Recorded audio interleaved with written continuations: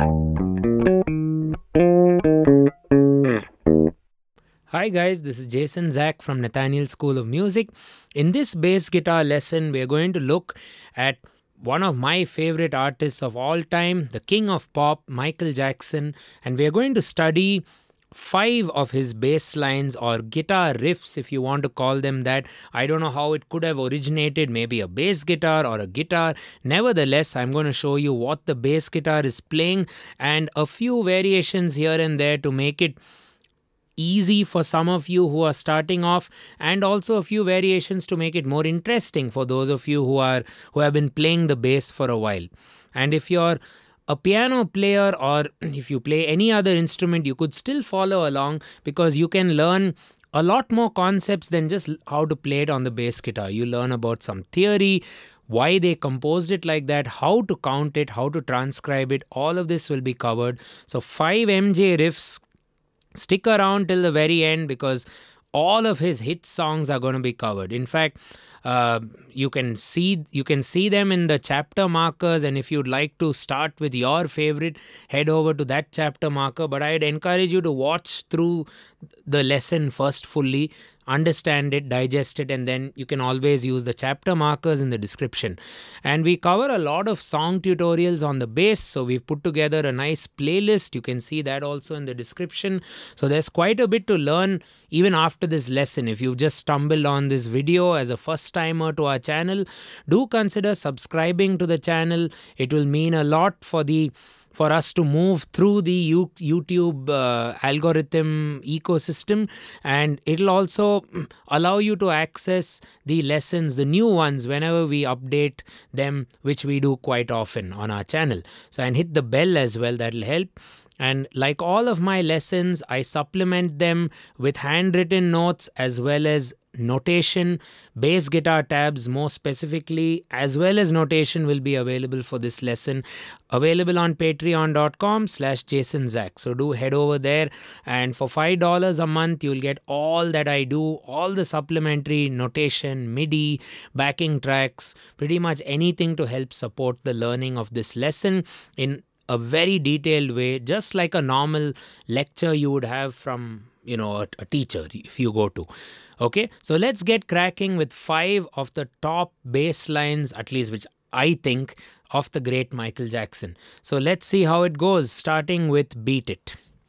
So with Beat It, I'm going to first start off. Now, a lot of these songs are tuned in a very weird way. So I don't know if it's E flat or somewhere in between. They detune it kind of deliberately because back in the day, I guess people were copying a lot of songs, and looks like things have not changed much today as well.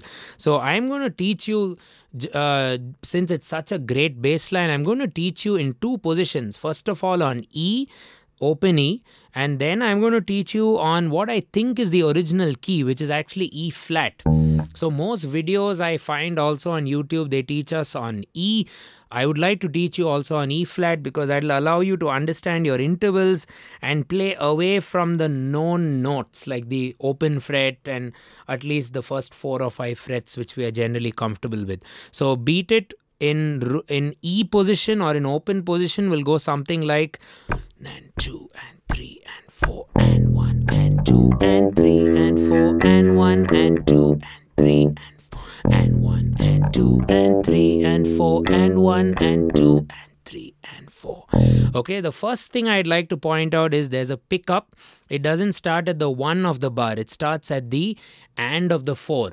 And we are dividing the beat into 2 equal units. It's straight. It's not dun ta dun ta dun ta ta. It's not swinging. It's straight. So dum ba ba ba ba. So that the first one is not at the on beat. It's at the off beat. So before 1, we precede it with that 1 and 2 and 3 and 4 and 1 and 2 and 3, and it's very important to know and count 4 before you even start the music. So 1 and 2 and 3 and 4, and at the end of the 4, 1 and 2 and 3 and 4 and 1 and 2 and 3 and 4 and 1 and 2 and 3.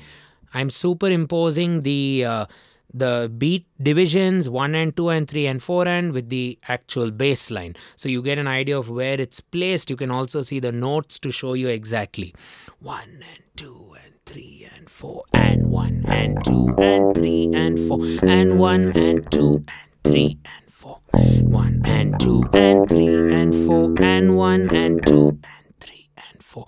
So there's small variations in the bass line, but it's just the second time it's easier than the first time because we don't play that last D. Okay, so let me break that down very slowly for you.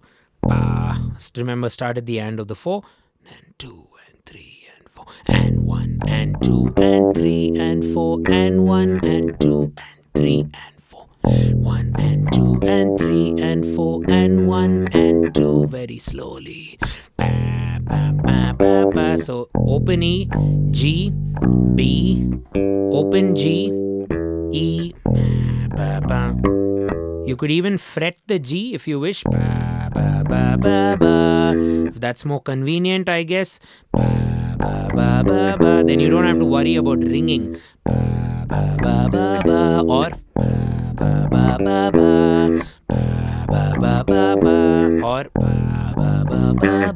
then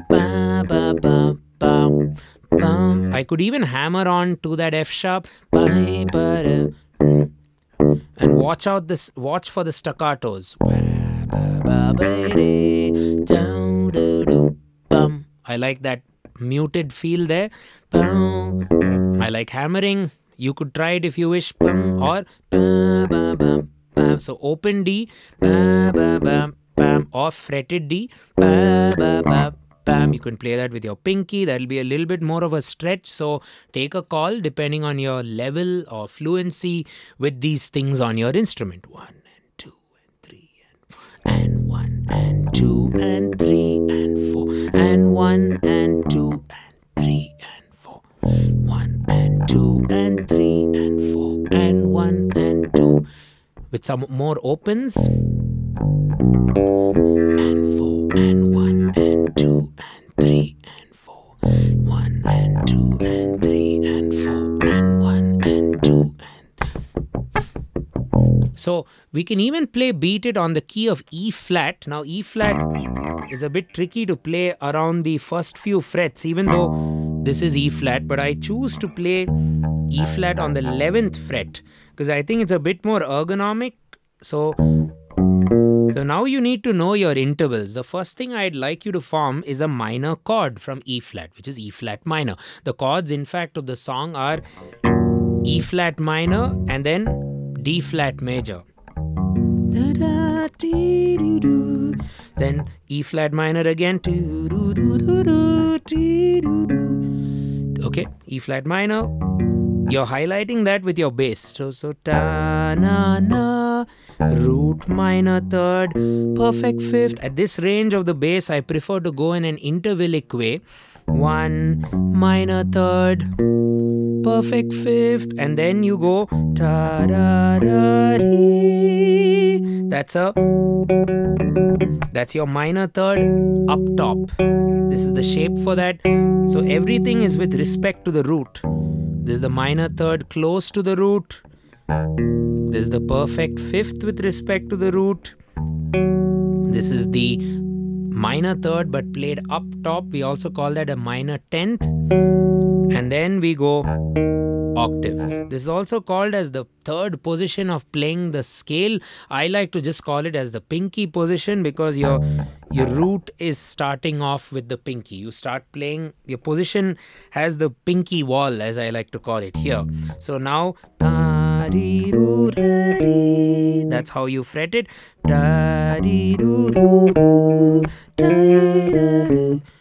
Okay, and it ends with a minor 7th. One more time. 3, 4.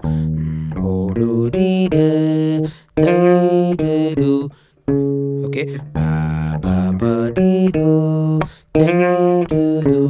And you stop there on the D flat, which is the minor 7. So again, I'm calling out the intervals for you guys. 1 and 2. Okay, 1 and 2 and 3 and 4 and 1. Minor third, perfect fifth, higher minor third, root or octave. Okay. And then la da da da. What's that? That's a ninth or the major second played up an octave. So pe da do di de ta da do ti again. Pe do do di da ti da do. Okay, and the fingers, I hope you're figuring that out through watching. Pa di do do de ta na na. Now you could continue to do that hammer on. Pa di do di da ti. I like to sometimes even bend that. Okay, so that's the Beat It bass line. Let's move into song number 2. I guess the next most famous, or maybe this is more famous than Beat It. I don't know really. Okay, so let's now tackle Billie Jean, MJ song number 2. So it's on the key of F sharp. You could argue F sharp minor or natural minor. And it's just one recurring shape. It's just 8 notes, no gaps. 1 and 2 and 3 and 4 and 1 and 2 and 3 and 4 and something like.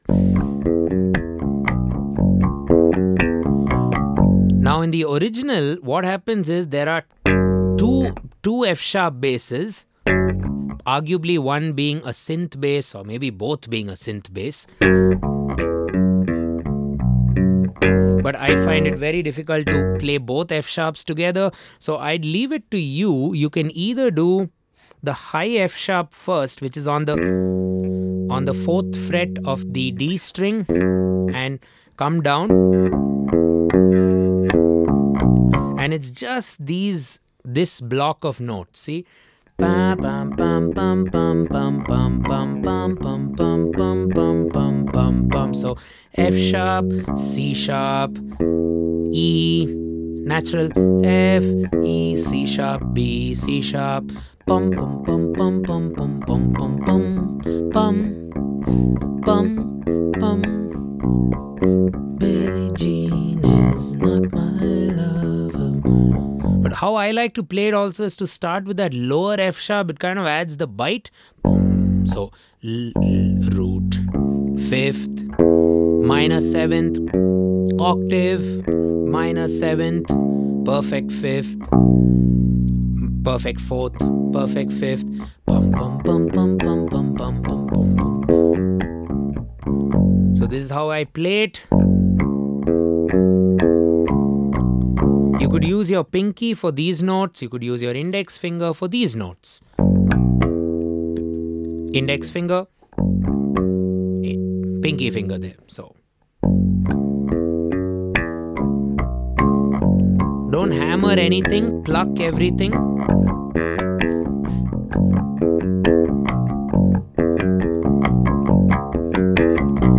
You can even start from the top. If you feel your wrist stretching out a bit, you can head over to the 9th fret of the A string. You'll find the F sharp right here waiting for you. Boom, boom, boom, boom, boom, boom, boom. You just can't get the low F sharp anymore, but it still works. Boom, boom, boom, boom, boom, boom, boom, boom. Very easy to play, at least for me. And I think, yeah, you'll find a much lesser stretch than here. If you want to get those notes smoother, I would recommend moving your wrist as well. Don't keep your wrist very stuck on the bass. Move your wrist, and for more power, the thumb can push into the bass more to allow you to not, or to prevent you from buzzing the notes. If you push your thumb, your fretting thumb, it can get you to play a lot more strong and a lot more clean. Okay, so that's Billie Jean. Quite an easy song actually. Not if you play this for the whole song, but still, yeah. All the best with Billie Jean. Now, song number 3, Smooth Criminal. Smooth Criminal is basically on, again, it's a bit weird with the tuning, but I'm going to assume it's on the key of A minor and show you from an open A.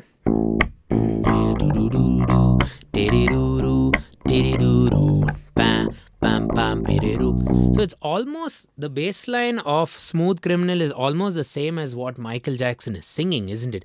Dun, dun, dun, dun, dun, bum, bum, bum, but you don't do the vocal copying exactly. You hold your ground. And again, it starts off in a very offbeat 1 and 2 and 3 and 4 and 1 and 2 and 3 and 4 and bum bum ba-da-dum bum da-da-dee-dee bum bam bam bam ba-da-dum bum. What's very interesting about this bass line, pretty much like all the MJ bass lines we are going to learn and already have learned with Beat It and so on, would be that the start of the line is generally at a pickup. It's at, in this case, the and of the 4. So 1 and 2 and 3 and 4 and 1. Right? 1 and 2 and 3 and 4 and 1 and 2 E and a 3. But we have to divide the beat into 4 equal units because there's a lot of 16th note information. There's a lot of notes happening at the E's and the E's. E, 2 and a 3 and a 4 and a 2 E and a 3 and a 4 E and a 1 E and a 2 E and a 3 E and a 4 and a 1 E and a 2 E and a 3 E and a 4 E. And you see, you have 4s, you have 1s, you have ands, but you have a lot of E's and R's as well. So we are dividing by 4. And see the grid which I have written, it shows you exactly where the beats are circled, and it's pretty much 2 bars of info which you have to just keep copying. But start at the end of the 4. Pam pam, let me play it once. Da da dum pam, pa da dum pum. I'm starting with open A. 2 and 3 and 4 and start with 1 and 2 and 3 and 4 and 1. Pum pa da dum pum. Ba-da-dum pum, ba-da-dum pum, bam. That's the loop. 2, 3, again. Bam, bam, bam, ba-da-dum pum, da-da-dum pum. Stop, da-da-dum pum. And try to stop whenever you think the snare drum is there in the song, which is generally at the 2s and the 4s, and then a 3 and a 4 and a 1. Down, ba-da-bum, pum, snare, da-da-dum, dum, snare, da-da-dum pum, bam, bam, bam, ba-da-dum pum, ow.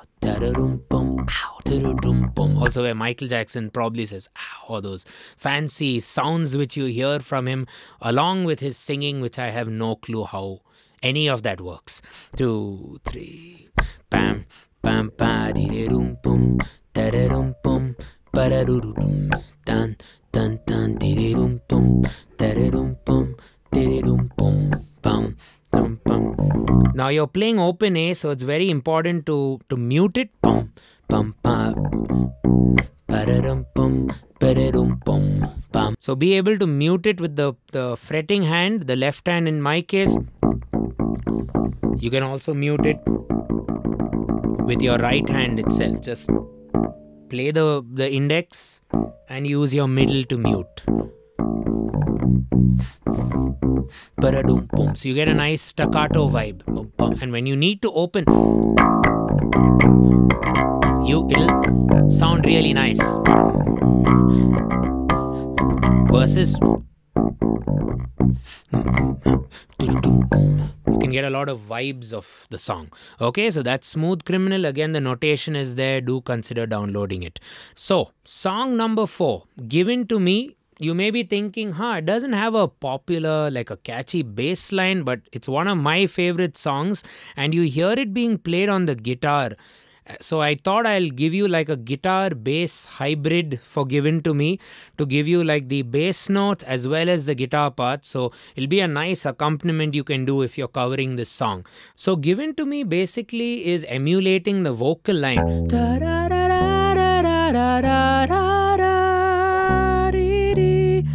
So you're going to figure out a way to play that tune. Pretty much that. And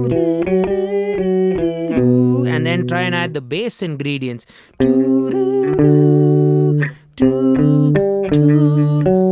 also try to bring in the guitar, which I think is really cool. So start with your pinky on the 12th fret of the E string. This will sound nice, I think. First of all, the chords of Given to Me.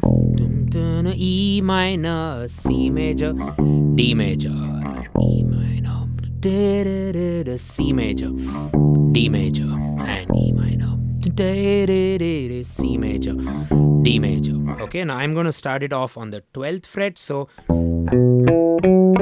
first let's get that going. E, B, perfect fifth, little bit of a jump. So boom, boom. One more time.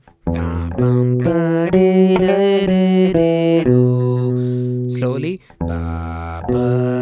Same finger for the fifth as well as the higher octave. And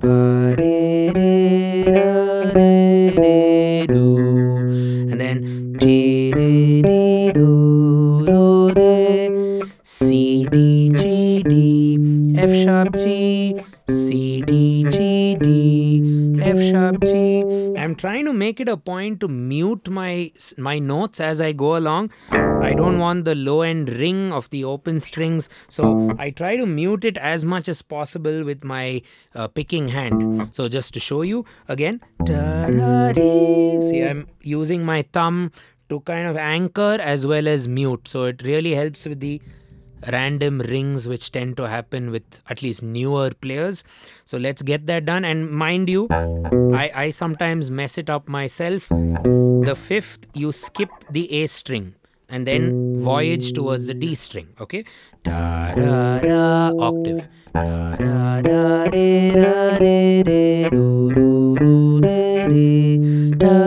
and again.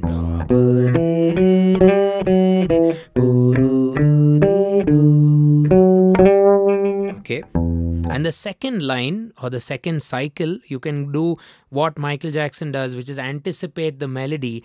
1 and 2 and 3 and if you wish, otherwise keep it going the same way.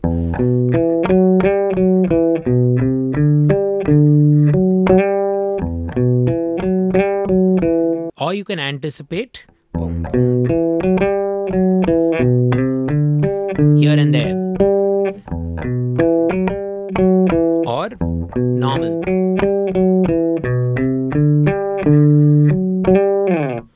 There we have it. That's given to me. So I've saved probably the best for last, which is bad. And that's, I guess, the easiest of the lot. You can start it off on A minor, and it's just open A in the beginning. I'll play it for you. Not that you need to know it. You must have already heard this song, but A minor, D, ba, ba, ba, ba, ba. So it's sort of like a Dorian song. A minor, D major, which is the 1 minor, heading over to the 4 major. I know I'm bad, I'm bad. So what am I doing there? I'm doing the open A, fretting on the 3rd fret, the C, A, C, D, open D, tritone, which is D sharp, also known as E flat, and then ending with the E, which is the 2nd fret of the D string. Let's do that again. A, C, D, tritone E. And the reason being, that's a bit faster. The reason being, because a tritone is like a very chaotic note if you ring it for too long, right? So A, C, D, pass to the 5. So that's an 8th note cluster there. A, C, D, ba, ba. So now they don't carbon copy the riff. It's not ba, ba, ba, ba, ba, ba, ba, ba. Instead, it's ba, ba, ba, ba, ba, gap, ba, ba, ba. So that root will delay itself to the and. Ba, ba, ba, ba, ba, ba, ba, ba, ba, ba, ba, ba, ba, ba, ba, ba, ba, ba. You know I'm bad, I'm bad. Bum, bum, bum, ba, ba, bum, bum, bum, ba, ba, ba, boom. There we have it. Right, guys? So we've learned 5 of at least my favorite Michael Jackson riffs of all time. If you'd like me to cover any more Michael Jackson riffs or anything else which are cool bass riffs or lines which you'd like to learn, do leave them in the comments. And thanks a ton for watching this video. Do give the video a like and a thumbs up if you liked the lesson, of course. Do consider heading over to our Patreon page for notations, MIDI, and my handwritten notes for every one of these 5 bass lines which we've learned, and not only for this tutorial, for everything we've done in the past and what we are going to do in the future. On our YouTube channel, if you're a new viewer or a new subscriber, I hope you can hit that subscribe button as well soon, or maybe now.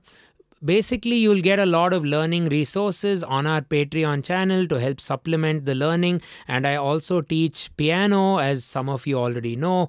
I also do teach music theory, ear training, composition, production, and a bunch of other stuff. So if you like what you learn, do consider being a part of our channel. Leave us a comment like I said earlier, and I will catch you in the next lesson. Cheers.